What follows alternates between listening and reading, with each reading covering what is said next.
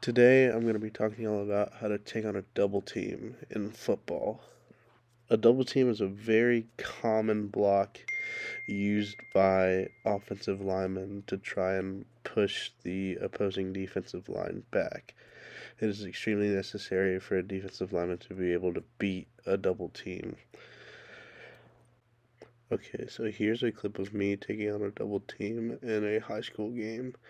To start off with, you always want to shoot your hands towards the closest man to you while always continuing to drive your feet.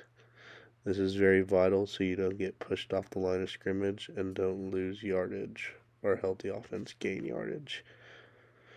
You can see here at the end that I was able to make the play after beating it. Here's another clip of me taking on a double team where it shows that it is very important to make sure that you keep your eyes up while taking on the double team so you can get off the block and make the tackle.